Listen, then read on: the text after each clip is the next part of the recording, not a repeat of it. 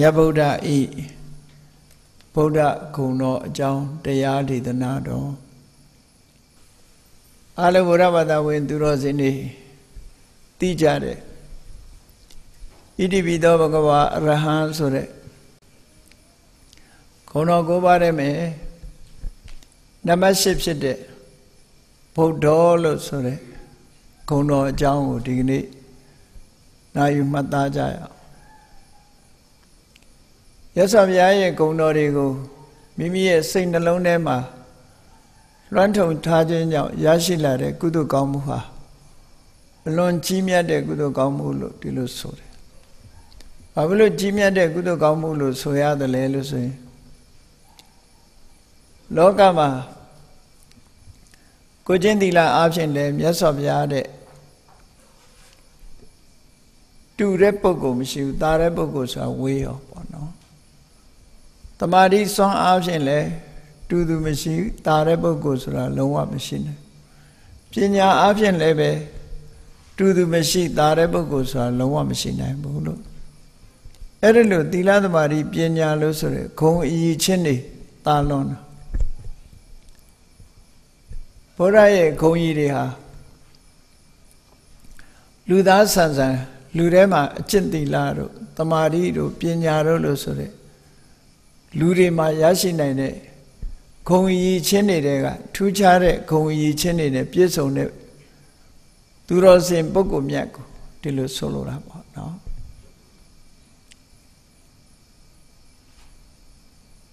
အစွမ်းတကူကြီးလို့လူတွေကကိုးကွယ်ရတဲ့အရာမျိုးမဟုတ်ဘူးဒီလိုပြောလိုက်တော့ဘုရားဟာတကူမကြီးဘူးလို့ဒီလိုပြောတာမဟုတ်အစွမ်းတကူဆိုဒီမှာအမျိုးစုံရှိတယ်လူတွေနားလည်နေတဲ့အစွမ်းတကူဆိုတာအရာရာဖန်ဆင်းနိုင်တယ်တို့အရာရာလှုပ်ဆောင်နိုင်တယ်ဆိုတဲ့အစွမ်းတကူတစ်မျိုးကိုပဲလူတွေကအစွမ်းတကူလို့သတ်မှတ်နေကြတာ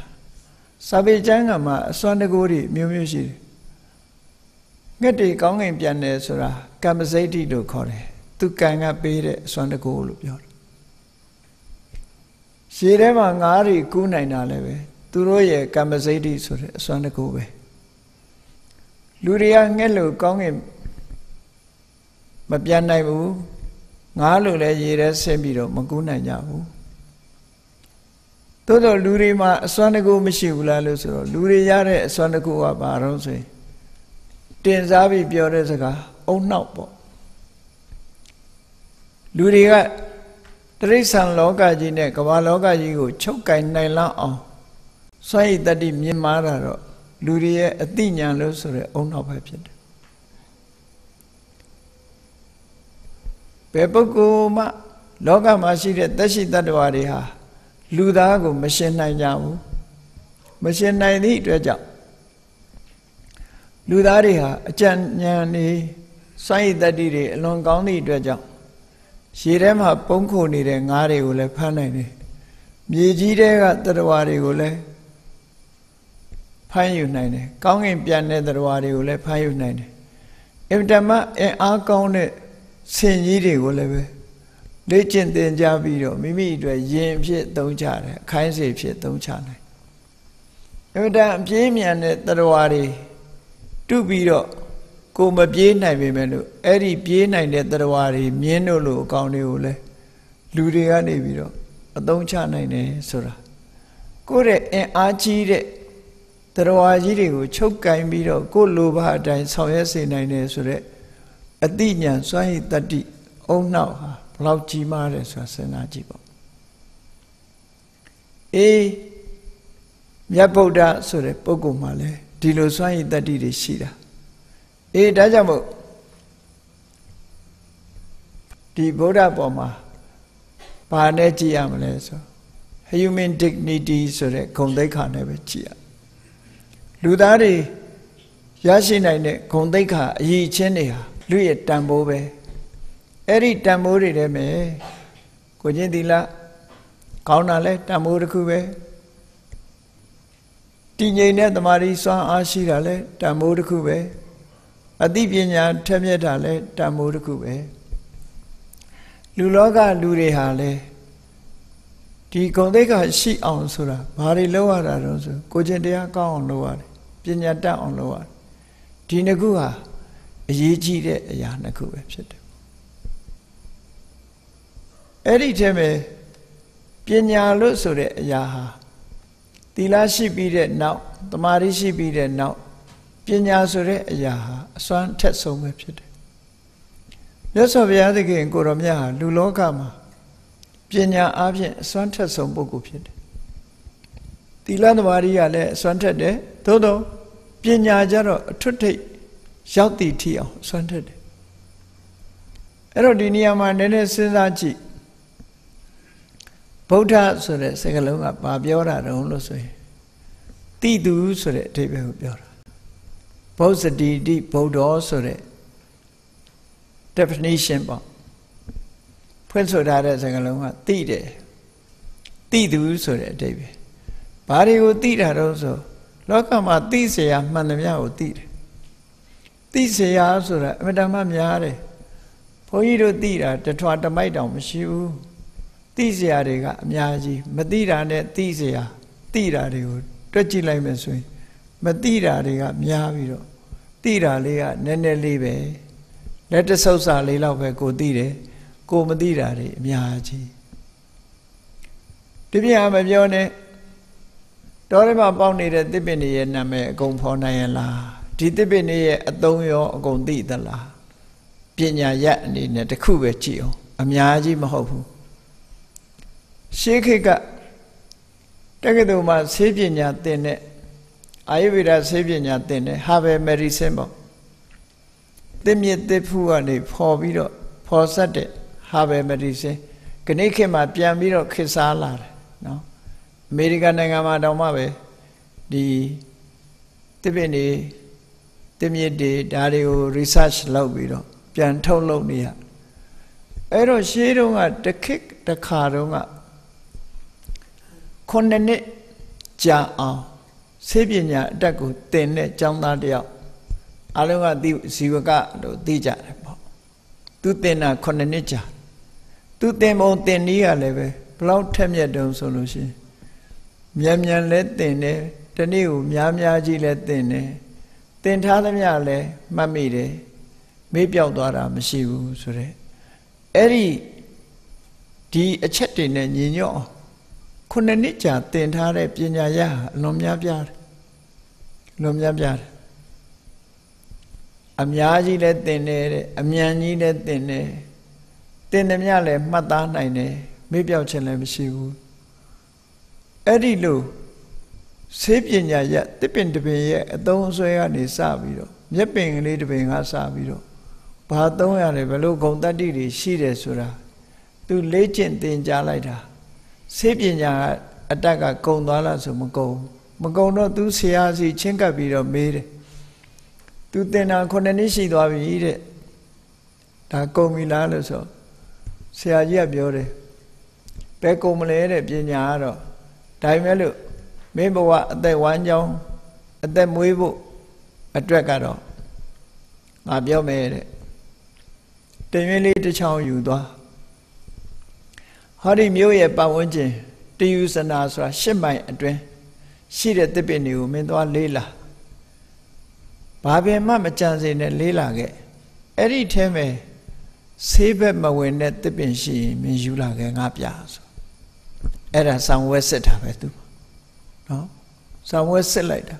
အဲ့ဒီနီးနဲ့ဆောင်းဝဲစစ်တာအခုခေတ်တိုင်းဆောင်းဝဲနဲ့စစ်ရင်တော့အကုန်ကြမယ်ထင်နေချာတာနော်အဲ့ဒီလိုဆောင်းဝဲစစ်ရင်တော့အဲ့ဒီလိုဆောင်းဝဲစစ်လိုက်တာတပင်းတစ်ချောင်းယူပြီးတော့လိုက်ရှာဆေးဘက်မဝင်တဲ့အပင်တပင်းမှရှာမလို့ဟိုပင်လေးကြည့်လိုက်လဲဘာသုံးလို့ရဒီပင်လေးကြည့်လိုက်လဲဘာသုံးလို့ဒီအမြင့်ကဘယ်လိုသုံးနေဆိုတာတွေနဲ့ကြည့်ပဲအကုန်လုံးသူ့မှာအလကားသားပေါက်တဲ့အပင်ဆိုတာရှာလို့မတွေ့ခဲ့ဘူးရှာလို့မတွေ့တော့ဆရာကြီးကပြောတယ်မင်းဆေးပညာတတ်ပြီအိမ်ပြန်ရင်ပြန်တော့လို့ဆိုပြီးတော့ရိတ်ခါနည်းနည်းလေးပေးပြီးဆရာကြီးကကြီးပြန်လွတ်တယ် ဘာဖြစ်လို့ရိတ်ခါနည်းနည်းပေးတော့ဆိုရင်ဒီကောင်လမ်းသွားလို့ရှိရင်ရိတ်ခါပြတ်လိမ့်မယ်ပြတ်ရင်သူဆေးပညာနဲ့ကုလိမ့်မယ်ဆေးအိတ်လွယ်သွားတာလည်းမဟုတ်ဘူးဆေးစာလည်းဖတ်เสียမရှိဘူးသူ့မှာမျက်စိလည်းမြင်တာနဲ့ပဲကုလို့ရမှာသူ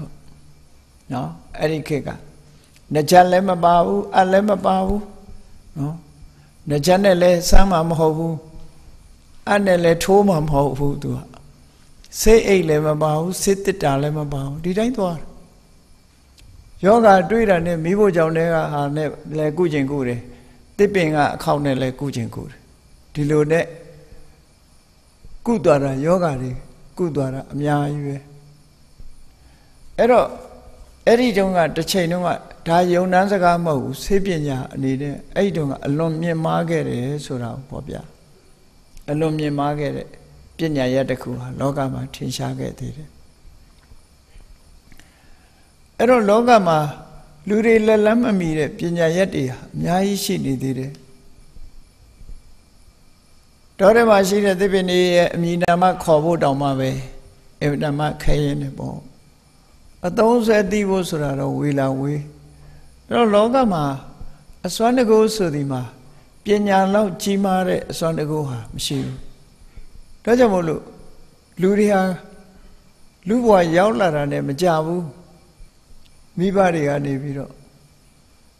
နော်3-4နှစ်အရွယ်ကနေစပြီးတော့မူကြိုဆိုပြီးတော့ကြောင်းထားကြအဲ့ဒီကနေမူလတန်းကနေသင်လိုက်ကြရတာ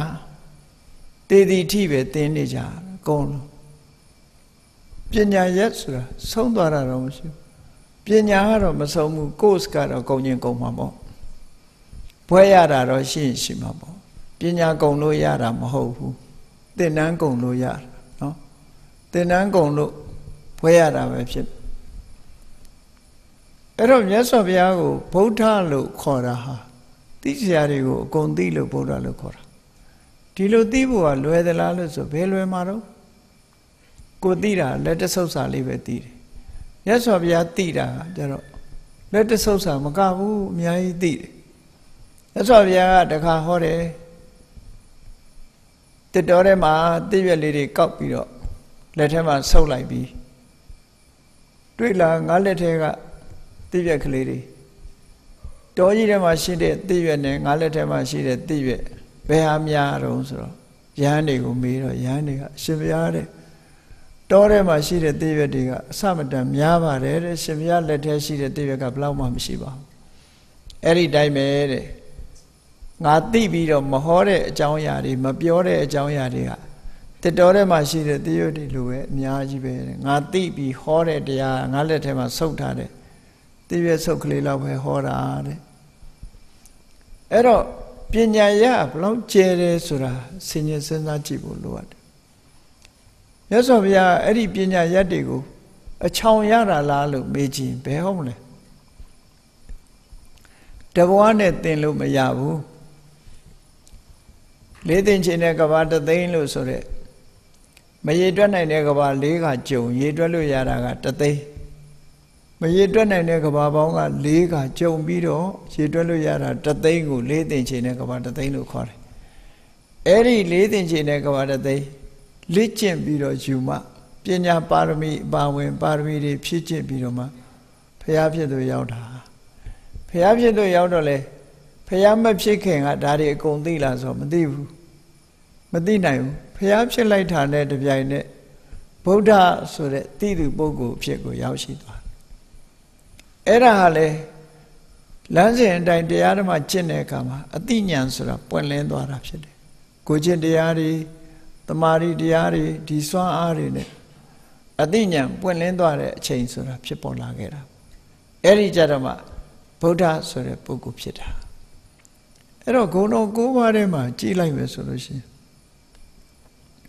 အရဟံရဲ့နောက်မှာဒုတိယဂုဏ်တော်ကသမ္မာသမ္ဗုဒ္ဓောသမ္မာဆိုတာအမှန်အတိုင်းတန်ခါကိုယ်တိုင်ဗုဒ္ဓကိုသိတာနော်အဲ့ဒီဂုဏ်တော်ကိုကြည့်မယ်ဆိုရင်လည်းအမှန်အကန်ကိုယ်တိုင်သိတယ်သစ္စာလေးပါးကိုအမှန်ကန်ကိုယ်တိုင်သိလို့သမ္မာသမ္ဗုဒ္ဓလို့ခေါ်တယ်အခုဒီဗုဒ္ဓကြတော့လည်းပဲဘုဇ္ဇတိတိဗုဒ္ဓသိတယ်လို့ဆိုအတိညာဏ်နဲ့ပတ်သက်ပြီးတော့ဂုဏ်တော်၉ပါးထဲမှာ ဂုဏ်တော်နှစ်ပါးကအတိညာနဲ့ပတ်သက်ပြီးခွဲခြားထားတယ်လို့အတိညာဘလောက်အရေးပါတယ်ဆိုတာစဉ်းစားကြည့်နော်ဒီထဲမှာတီးခြားသိတာလေးတွေပါသေးတယ်ပါတွေတော့ဆိုဝိဇ္ဇာစရဏတမနောဝိဇ္ဇာဆိုတာလဲအတိညာပဲလောကဝိတုလောကအကြောင်းသိတယ်ဆိုတာလဲအတိညာပဲနော်လောကအကြောင်းကိုသိတယ်ဆိုတာလဲအတိညာပဲဗုဒ္ဓသိသူဆိုတာလဲအတိညာပဲဟောအတိညာနဲ့ပတ်သက်ပြီးတော့ဂုဏ်တော်တွေထဲမှာအရေးပါလို့ထည့်ထားတာဒါကြောင့်မို့လို့လောကမှာအရေးကြီးဆုံးကဘာလဲဆိုပညာရေးဆိုပြီးတော့ခဏခေတ်မှာလည်းပဲပညာရေးကိုလေးပေးပြီးတော့သင်ကြားနေကြတာပေါ့ပညာဟာလူရဲ့တန်ဖိုးလို့ဆိုပြီးတော့ပြောနေကြတာတကယ်လည်းပဲသိသူနဲ့မသိသူဟာအလွန်ကွာခြားတယ်ပေါ့မသိတဲ့ပုဂ္ဂိုလ်ဟာဘယ်အရာပဲဖြစ်ဖြစ်မသိသည့်အတွက်ကြောင့်သူ့အတွက်မှာအရာခတ်သိမ်းဟာမှောင်ကျနေသလိုဖြစ်တယ်သိတဲ့ပုဂ္ဂိုလ်ကတော့အရာခတ်သိမ်းသူ့အတွက်မှာလင်းချင်းပြီးတော့ဘာလို့သူဟာအတိညာရှိရှိနဲ့လှုပ်သွားတာအတိညာရဲ့တန်ဖိုးဟာအမှန်တမ်းကြီးပါတယ်အဲ့ဒီမှာသမ္မာသမ္ဗုဒ္ဓဆိုတဲ့ဗုဒ္ဓနဲ့ဒီဗုဒ္ဓောဘဂဝါဆိုတဲ့ဗုဒ္ဓဘာထူးလဲထူးခြားမှုရှိလားလို့မေးစရာအကြောင်းရှိလားမေးစရာအကြောင်းရှိလားအတိညာကိုနှစ်ပိုင်းခွဲပြီးတော့ပြောလိုက်တာသမ္မာသမ္ဗုဒ္ဓသိတယ်ဆိုတာအမှန်တရား၄ပါးကိုမှန်မှန်ကန်ကန်ကိုယ်တိုင်သိတယ်ဆိုတာသစ္စာ၄ပါးကိုသိတာဆိုလိုတယ်လောကမှာအမှန်တရားကိုသိမှတဏှာဝကလွတ်ဖို့ဆိုတဲ့လမ်းစာကိုတွေ့နိုင်အမှန်မသိဘဲနဲ့တဏှာဝကလမ်းစာဆိုတာမတွေ့နိုင်ဆိုပါစို့ကိုယ်မှာပြဿနာတစ်ခုရှိတယ်ပြဿနာတစ်ခုရှိလာပြီလူတွေမှာလည်းလူမှုရေးပြဿနာစီးပွားရေးပြဿနာဘာပြဿနာညာပြဿနာတွေ problem တွေပေါ့ problem တွေရှိလာပြီဆိုလို့ရှိရင် problem ရှိတာသိုံနဲ့ပြီးလာလို့ဆိုမပြီးဘူးเนาะ problem ဆိုတဲ့ပြဿနာကိုသိဖို့ကတခုပဲသိသေးတယ်ဘာသိဖို့လိုတော့ဆိုဒီ problem ဆိုတဲ့ပြဿနာဟာဘာကြောင့်ဖြစ်တာလဲအကြောင်းရင်းကိုသိဖို့လိုတယ် the cause of problem cause ကိုသိရမယ်အဲ့တော့အကြောင်းလည်းသိတယ်အကျိုးလည်းသိတယ်ပြဿနာကိုလည်းသိတယ်ပြဿနာရဲ့အကြောင်းကိုလည်းသိတယ်ဒီလောက်နဲ့လုံလောက်ပြီလားဆိုမလုံလောက်ဘူးပြဿနာဆိုတာအဖြေရှိသေးတယ်လေအဖြေရှာနိုင်ရမယ်နော် solution ဆိုတဲ့အဖြေအဲ့ဒီအဖြေကိုလည်းသိဖို့လိုတယ်ဒါဖြင့်အဖြေဆိုတာဟုတ်ပြီပြဿနာငြိမ်းတာကိုသိပြီသိတော့အဲ့ဒီပြဿနာငြိမ်းတဲ့နိလန်းအဖြေဆိုတာဘာလဲလို့ဆိုတာကိုလည်းသိရမယ် the way of the solution of problem ဒီလိုဆိုတာပေါ့အဲ့တော့၄ဘက်၄ထန်သိမှကိစ္စပြီးတယ်ပြဿနာကိုလည်းသိတယ်ဒီပြဿနာဘာကြောင့်ဖြစ်တယ်ဆိုတာလည်းသိတယ်ပြဿနာကိုဘယ်လိုဖြစ်ပြဿနာရဲ့အင်းငြိမ်မှုကိုလည်းသိတယ်ဘယ်လိုနည်းနဲ့အင်းငြိမ်နေဆိုတာကိုလည်းသိတယ်ဟော၄ဘက်၄ထန်ပြည့်ပြည့်စုံစုံမှန်မှန်ကန်ကန်သိမှဒီပြဿနာအဖြေထုတ်နိုင်တာဖြစ်တယ်ပေါ့ဘယ်ရာပဲဖြစ်ဖြစ်ပြဿနာတစ်ခုအဖြေမှန်မထုတ်နိုင်ဘူးဆိုတဲ့ပုဂ္ဂိုလ်ဟာအဖြေမှန်ထုတ်နိုင်တဲ့နည်းလမ်းကိုမသိဘူးဆိုရင်ဘယ်တော့မှအဖြေရမှာမဟုတ်ဘူးအင်းငိမ့်မှာမဟုတ်ဘူးကဲဘုန်းကြီးတို့တွေကြုံတွေ့နေရတဲ့ဘဝပြဿနာတစ်ခုကိုရှင်းကြည့်ဘဝပြဿနာတစ်ခုကိုကြည့်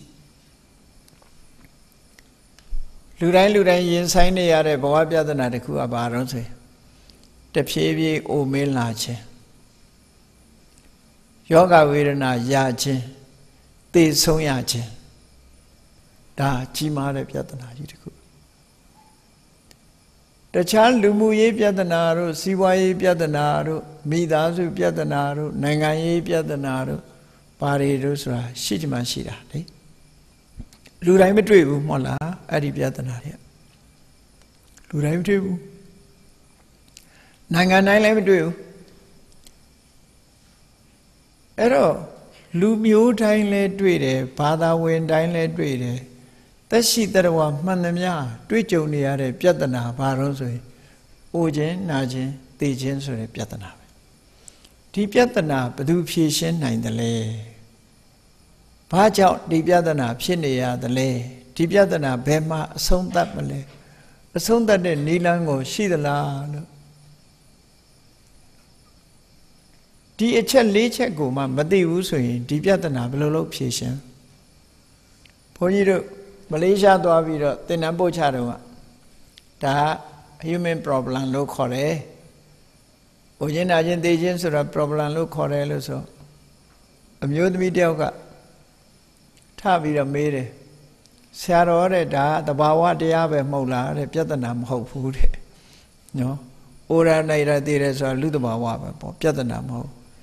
အေးမင်းအဲ့ဒါကိုပြဿနာလို့မမြင်သမျှကာလပတ်လုံးဖြေရှင်းဖို့မင်းဘယ်တော့မှမကြိုးစားတော့ဘူးလို့ငုံခံမှာပဲလေဟုတ်တယ်မဟုတ်ပြဿနာကိုပြဿနာလို့တောင်မသိဘူးဆိုရင်ငုံခံနေမှာပဲလေဖြေရှင်းဖို့ဘယ်တော့မှမကြိုးစားဘူးလို့အဲ့ဒါကြောင့်မို့လို့ပြဿနာကိုပြဿနာလို့မြင်ဖို့ဟာနံပါတ်1အရေးကြီးဆုံးပဲ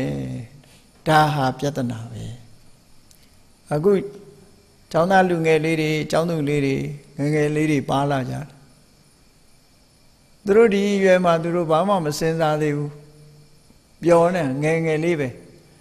အေးအဲ့ဒီငယ်ငယ်လေးတွေအခုဒီက15နှစ်10နှစ်15နှစ်16နှစ်အရွယ်လေးတွေက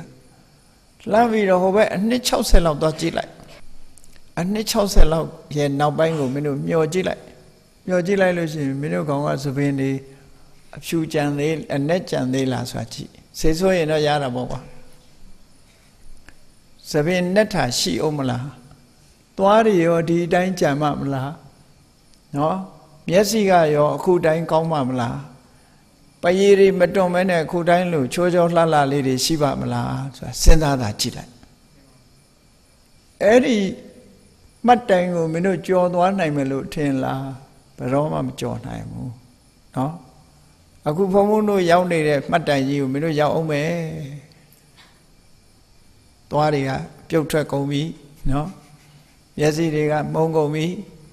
သပင်တွေကဖြူကုန်ပြီဟိုနာရိုင်ဒီနာရိုင်ဟိုနာရွက်ဒီနာရွက်နဲ့ဆိုပြီးတော့အိမ်အိုကြီးလို့တဖြည်းဖြည်းဖြစ်လာအဲ့ဒီပြဿနာ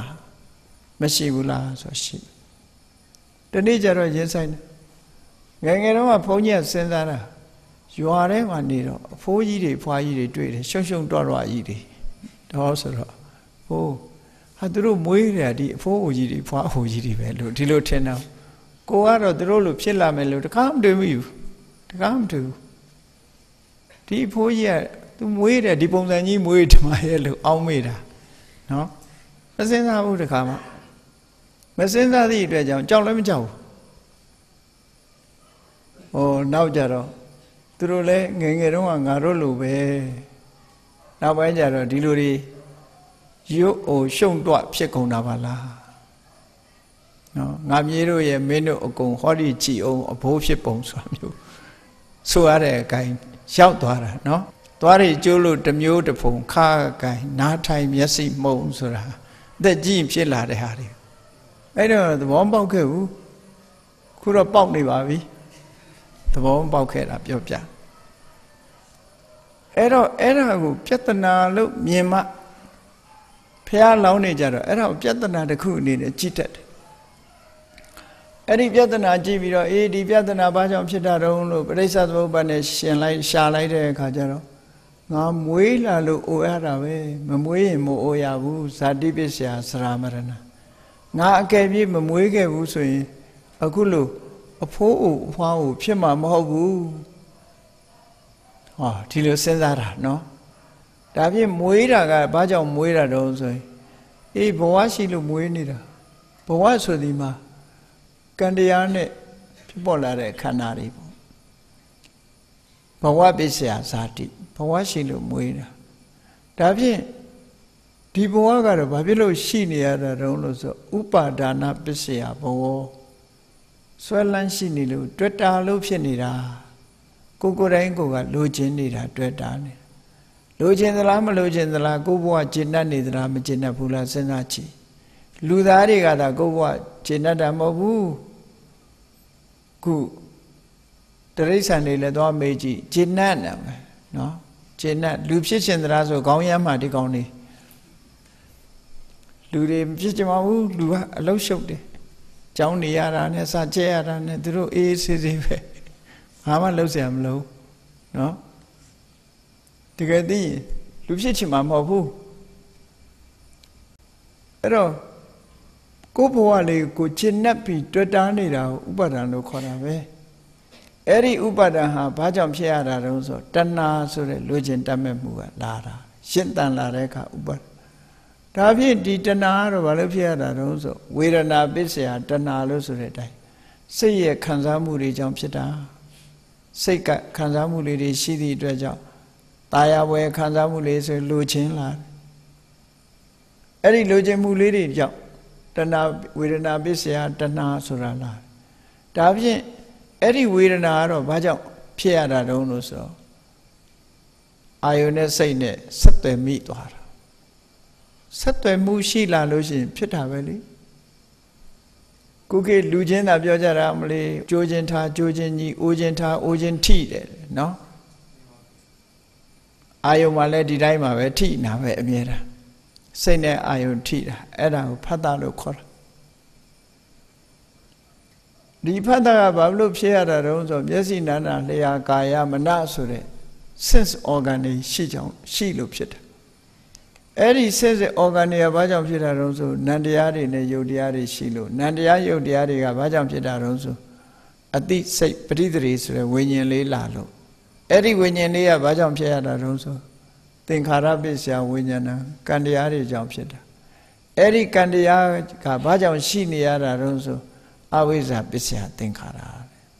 မှန်မသိခဲ့ဘူးမှန်မသိလို့ဒါတွေရှိနေတာဟောမြတ်စွာဘုရားပရိစ္ဆေသမုပ္ပါဒ်မှာအဖြေတွေထုတ်ပေးထားဘဝတစ်ခုရဲ့အဖြေတွေဘာကြောင့်ဖြစ်တယ်ဆိုတာအကြောင်းတွေကိုရှာပြထားတယ်အကြောင်းတွေရှာပြတယ်လို့ solution ကိုလည်းပြထားတယ်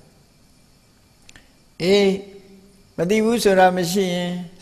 မင်းတဏ္ဍာမှာကံတရားတွေမဖြစ်တော့ကံတရားတွေမဖြစ်ရင်ပရိသေဝိညာဉ်ဆိုတာမလာဘူးမလာလို့ရှိရင်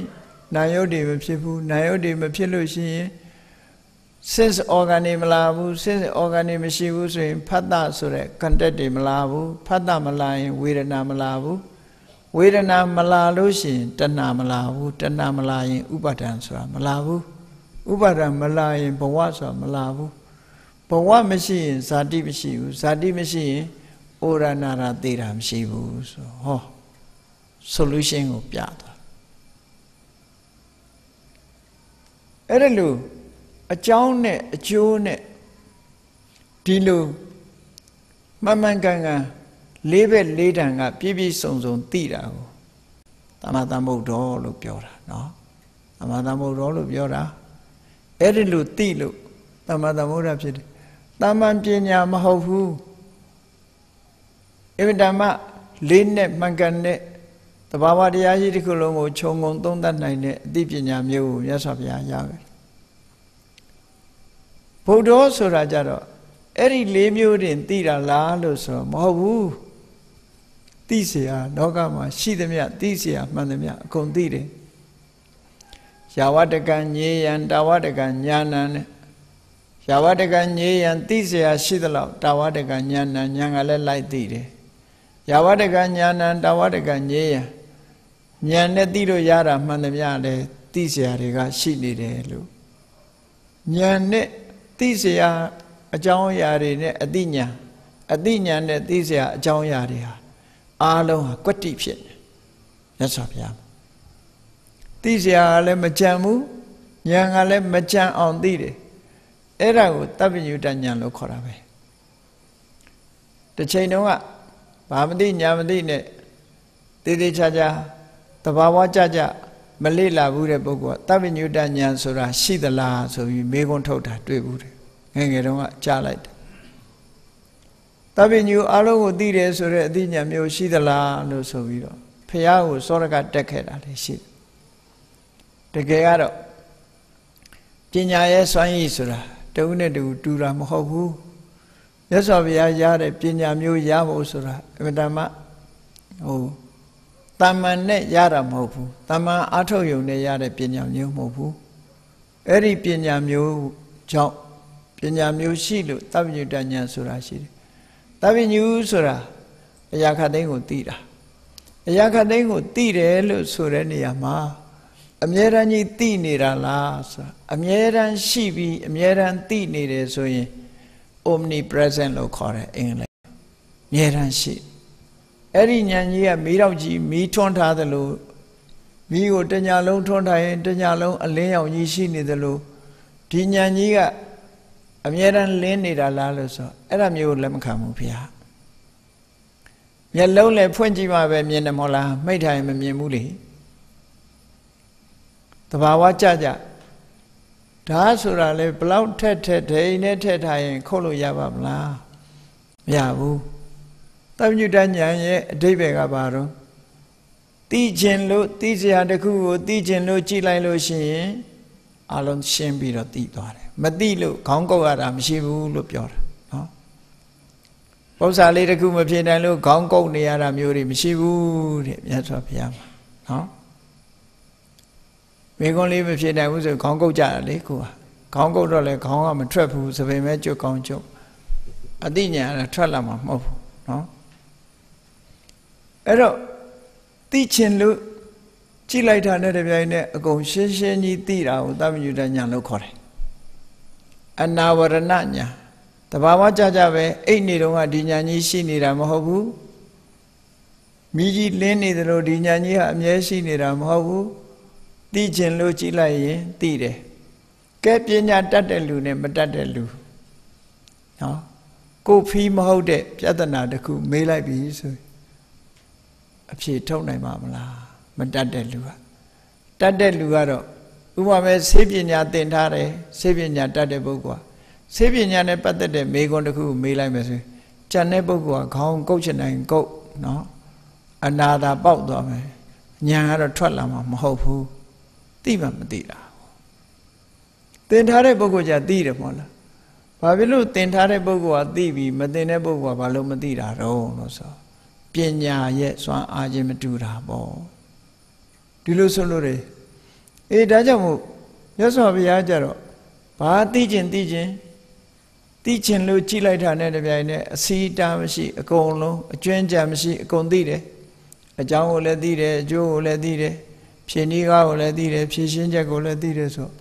လေးဘက်လေးတန်ပြည့်ပြည့်စုံစုံသိသွားတယ်ဒီလိုဆိုတာပေါ့အဲ့တော့သမ္မာသမ္ဗုဒ္ဓောဆိုတဲ့ဂုဏ်တော်ကြီးကသစ္စာလေးပါးကိုသိတာအဓိကထားပြီးတော့ပြောတယ်အမှန်တရားကိုသိတာအဓိကထားပြောပြီးဗုဒ္ဓောဆိုတာကြတော့သစ္စာလေးပါးမှတော့ဉာဏ်နဲ့သိเสียမှန်သမျှအကုန်သိတာပြောတယ်ဒါကြောင့်မလို့ဒီနှစ်ခုခွဲထားတယ်လို့ဒီလိုဆိုတယ်နောက်တစ်ခုကကြည့်သမ္မာသမ္ဗုဒ္ဓောလို့ဆိုတာဟာသိเสียတွေကိုကိုယ်ကသိလိုက်တဲ့အသိဉာဏ်ပฏิဝေဒဉာဏ်လို့ခေါ်တယ် penetration ထိုးထွင်းပြီးတော့သိလိုက်တယ်တရားဓမ္မနဲ့ပတ်သက်ပြီးသိเสียမှန်သမျှအကုန်သိလိုက်တယ်ထိုးထွင်းသိတယ်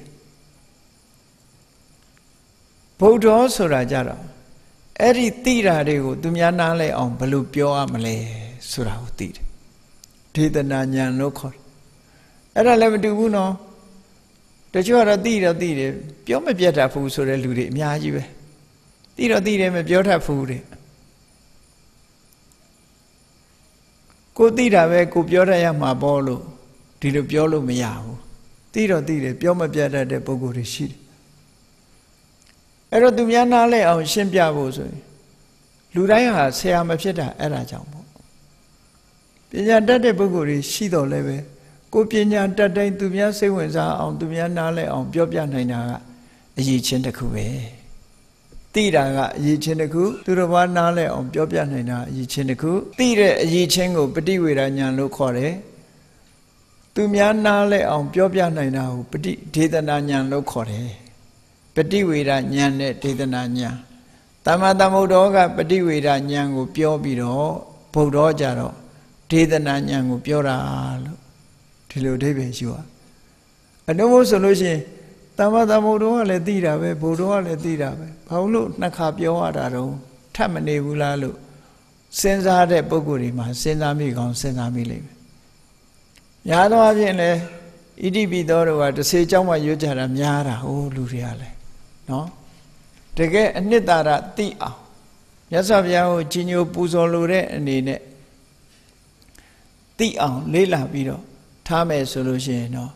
မြတ်စွာဘုရားရဲ့အစွမ်းတတ္တိခုံကြီးတွေကိုသိရှိရလို့ရှိရင်အင်မတန်မှဟိုကြည်နူးတဲ့စိတ်တွေဖြစ်လာကြည်နူးတဲ့စိတ်လာဘာဖြစ်လို့လဲဆိုလောကမှာအတုယူအားကြစရာပုဂ္ဂိုလ်ဆိုတာရှိတယ်လေအတုယူအားကြရတဲ့ပုဂ္ဂိုလ်မျိုးရှိအဲ့ဒါလို့အတုယူအားကြရမယ်ပုဂ္ဂိုလ်မျိုးတွေမှာဆိုရင်မြတ်စွာဘုရားရဲ့ဂုဏ်တော်တွေကိုပွားခြင်းအပြင်ဘုရားကိုအတုယူအားကြမှုတွေဖြစ်လာတယ်ပေါ့လို့ဆိုတာပေါ့နော်ဒါကြောင့်မို့ပြောကြတယ်ဗုဒ္ဓတပူဇံမဟာတေဇဝန္တောမြတ်စွာဘုရားကိုပူဇော်လို့ရှိရင်မိမိမှာအစွမ်းတကိုးတွေတိုးတက်လာတယ်လို့ပြောတယ်ဘုရားကိုပူဇော်တာနဲ့အစွမ်းတကိုးတွေကဘယ်လိုတိုးတက်လာမြတ်စွာဘုရားလို့အရည်ချင်းရှိတဲ့ပုဂ္ဂိုလ်တယောက်တဦးကိုသူတော်စင်တဦးကိုမျက်မျက်နှိုးနှိုးစိတ်ထဲမှာအမြဲတမ်းထားခြင်းအပြင်ဘယ်လိုကိုယ်မှာအကျိုးကျေးဇူးတွေတက်ရောက်လာတယ်လဲလို့ဆိုရင်ဒါရှင်းရှင်းလေးပဲရှင်းရှင်းလေးပဲအာနာရှိတဲ့လူတယောက်နဲ့သိရင်သိတာနဲ့တည်းပဲတော်တော်လေးကိုမဖြစ်ဘူးလားအဲ့တော့မြတ်စွာဘုရားလိုပုဂ္ဂိုလ်မျိုးနဲ့သိပြီဆိုရင်သူစီကတတ္တိလေးတွေတော့ရမှာပေါ့အနည်းငယ်တော့ရတာပေါ့လူယုသေးရှင်ယုသေးတော့ဖြစ်သွားသေးတာပဲဒါကနားလဲတဲ့ဥပမာနဲ့ပြောပြတာပါနားလဲတဲ့ဥပမာပြောပြလူတွေရဲ့တဏ္ဍာမှာထင်ဟမှုဆိုတာလေးတွေကရှိတတ်တယ်ပေါ့ထင်ဟမှုဆိုတာရှိတယ်ဒါကြောင့်မို့ရသော်ဘုရားရဲ့ဗုဒ္ဓဆိုတဲ့ခုံတော်ကြီးကိုနားလဲအောင်သဘောပေါက်ပြောမယ်ဆိုရင်သိเสียရှိသမျှတွေကိုဘာပဲဖြစ်ဖြစ်အမှန်ကန်ကိုယ်တိုင်သိတာမှန်ကန်သိတော်မူလို့ဗုဒ္ဓလို့ခေါ်တယ်အဲ့ဒီဗုဒ္ဓဆိုတဲ့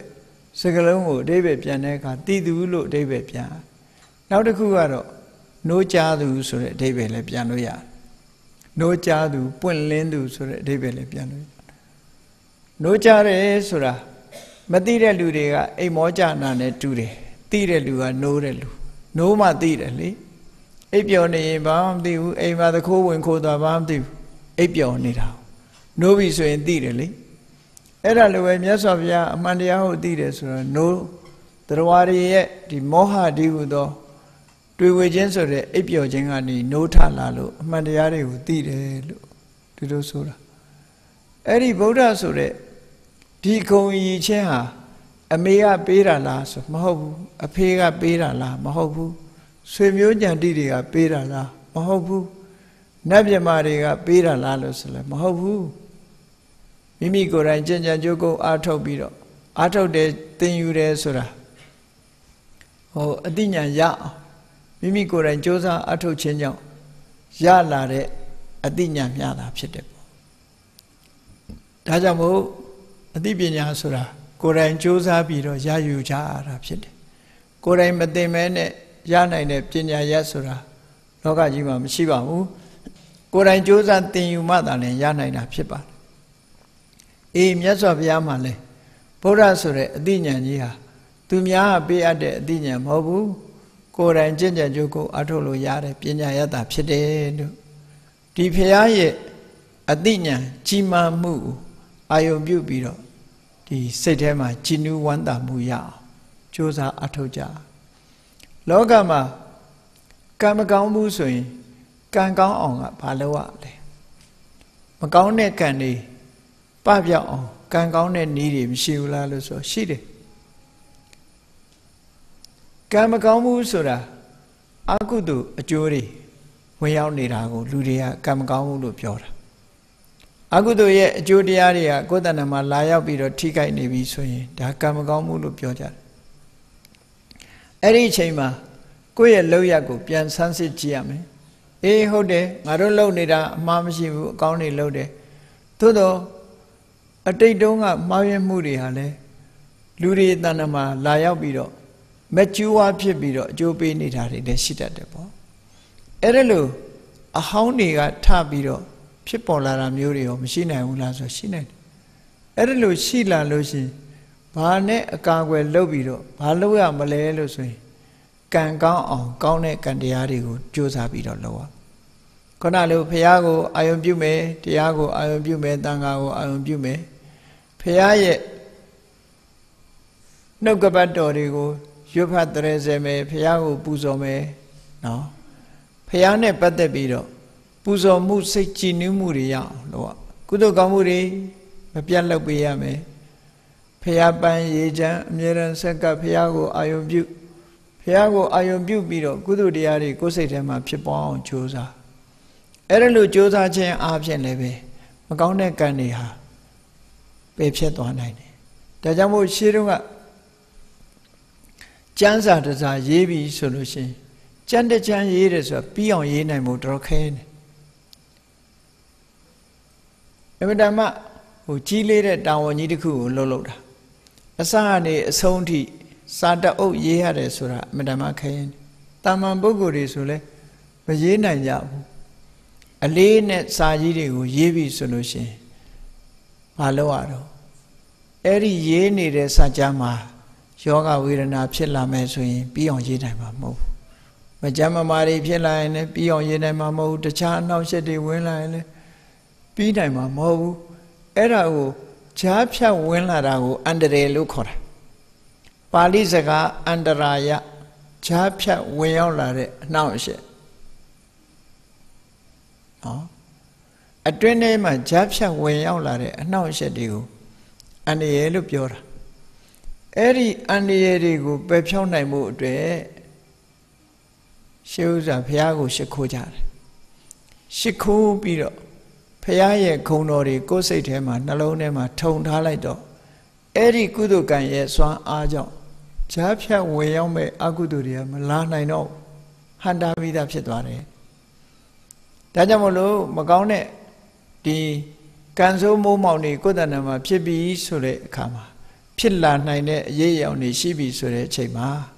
Pane Kawaya the Lelus. Piago, I am Bupido, Buddha no the Digo, Yamia Pam. Buddha no the Digo Boy. So Piashikura, Tama, Ogada, and Yubido Piashikura, Mudi, Te Ubido, Yejida. Piaye,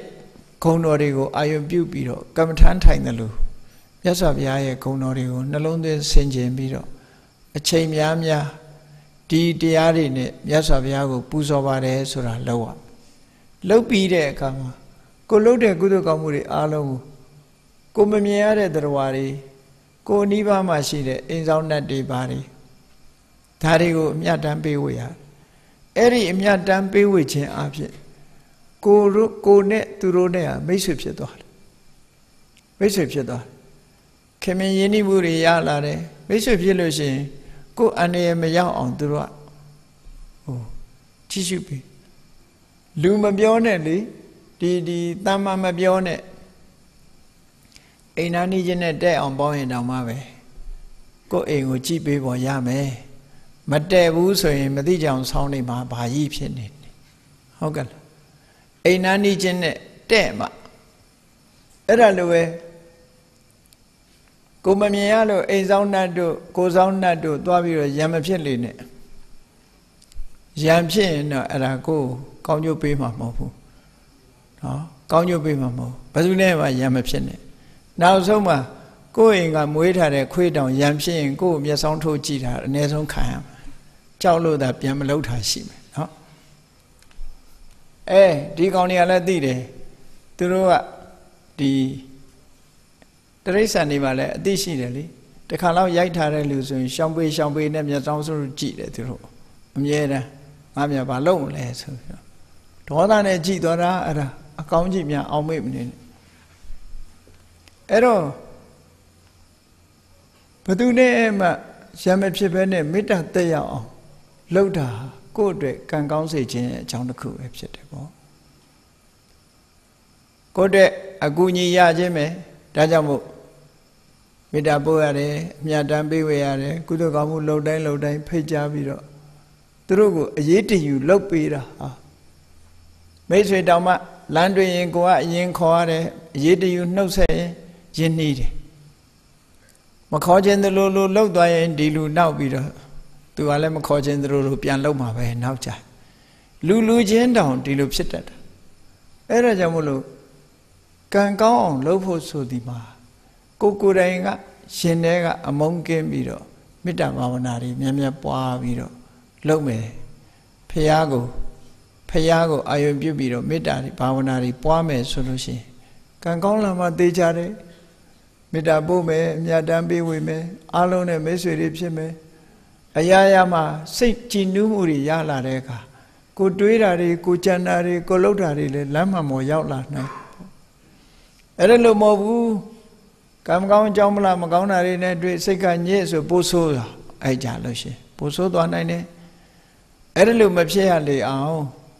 ဘယ်သူပဲဖြစ်ဖြစ်ကံကြမ္မာရဲ့အလှည့်အပြောင်းကံကောင်းတဲ့အခါကောင်းတယ်မကောင်းတဲ့အခါမကောင်းဘူးမကောင်းတဲ့အခါမှာကောင်းအောင်လုပ်ပုံလုပ်နည်းရတော့အဲ့ဒီနည်းပဲမေတ္တာပွားမယ်ဘုရားကိုအာရုံပြုမယ်စင်မီပန်းရေချမ်းလှူဒန်းမယ်နော်ဆူတောင်းတာမတောင်းတာအသာထားလူတွေကဆူတောင်းတာပဲဥစားပေးတယ်နော်တောင်းသည်ဖြစ်စေမတောင်းသည်ဖြစ်စေကိုယ်စိတ်ကြည်နူးမှုကအဓိကကြတယ်ဘုရားကုံတော်တွေကိုကိုယ့်ရဲ့ရင်ထဲနှလုံးထဲရောက်အောင်တည်ငြိမ်အေးချမ်းမှုကိုပေးနိုင်တဲ့ဟာမျိုးဖြစ်အောင်လုပ်အောင်ပြီးပြီဆိုတော့မှကိုယ့်ရဲ့ wish ကိုဖော်ပြတာဆူတောင်းတိုင်းကတော့မရဘူးပေါ့ဆူတောင်းတိုင်းရလို့ရှိရင်ဘာမှလုပ်နေနဲ့ထိုင်ပြီးတော့သာဆူတောင်းစာဝဲအောင်လို့ရှိရင်ဒီ9လုံးပါပါစေ6လုံးပါပါစေထိုင်တာဆူတောင်းနေစာမကျက်နဲ့ရမှာမဟုတ်ဘူးနော်အဲ့ဒါကြောင့်မလို့ဆူတောင်းရုံနဲ့ဘယ်ရမှမရဘူးဆူတောင်းတယ်ဆိုတာ wish ကိုဖော်ပြတာပဲဖြစ်တယ်ဆူတောင်းတာလိုချင်တဲ့ဆန္ဒရဲ့နောက်မှာလုံလဝိရိယတို့အတိညာဏ်တို့ဆိုတာတွေလိုက်ရတယ်ပေါ့အဲ့ဒါလို့အကြောင်းအကျိုးစီလျော်စွာအလုံးလုံးမှကောင်းကျိုးချမ်းသာတွေဆိုတာရနိုင်တယ်အဲ့ဒါလို့အချက်တွေကိုသိတာကိုလည်းပဲမြတ်စွာဘုရားဟောတာဖြစ်သောကြောင့်ဗုဒ္ဓဆိုတဲ့ဂုဏ်တော်ထဲမှာအရာခသိန်းကိုသိစွမ်းနိုင်တဲ့အတိညာဏ်ရှိတယ်မြတ်စွာဘုရားလို့ဆိုတာကိုအာယုံပြုပြီးတော့နှလုံးသွင်းဆင်ခြင်ခြင်းအပြင်မိမိအတွက်ကံကောင်းလာနိုင်တယ်ဆိုတာကိုယုံကြည်ကြရမှာဖြစ်တယ်အေးဒါကြောင့်မို့တရားချစ်ခင်သူတော်စင်ပြိဿပေါင်းတို့မြတ်ဗုဒ္ဓဤဗုဒ္ဓဂုဏ်တော်ဆိုဒီမှာသမ္မာသမ္ဗုဒ္ဓနဲ့ထူးခြားချက်ကတော့သမ္မာသမ္ဗုဒ္ဓဆိုတာသစ္စာ၄ပါးကိုကုံစင်အောင်သိတာသမ္မာသမ္ဗုဒ္ဓဗုဒ္ဓဆိုဒီမှာသစ္စာ၄ပါးမှတပါအခြားသိเสียရာတွေကိုကျွမ်းကျင်မရှိသိတာဗုဒ္ဓတနည်းအားဖြင့်သမ္မာသမ္ဗုဒ္ဓဆိုဒီမှာထိုးရင်းသိတဲ့အသိဉာဏ်မျိုးကိုဆိုလိုပြီးဗုဒ္ဓဆိုဒီမှာဟောပြောနဲ့ပတ်သက်ပြီးတော့သိတဲ့ဒေသနာဉာဏ်မျိုးကိုဆိုလိုတယ်လို့ဒီနှစ်ခုဟာဒီခုံတော်နှစ်ခုဟာတစ်ခုနဲ့တစ်ခုကွဲပြားခြားနားမှုဒီလိုမှတ်သားကြရမယ်ဆိုတာကိုကိုယ်စီမှတ်သားပြီးဗုဒ္ဓနုဒတိဘာဝနာပွားများခြင်းအပြင်ကုသိုလ်တရားဖြစ်ပွားအောင်ကြိုးစားအားထုတ်နိုင်ကြပါစေကုန်သတည်း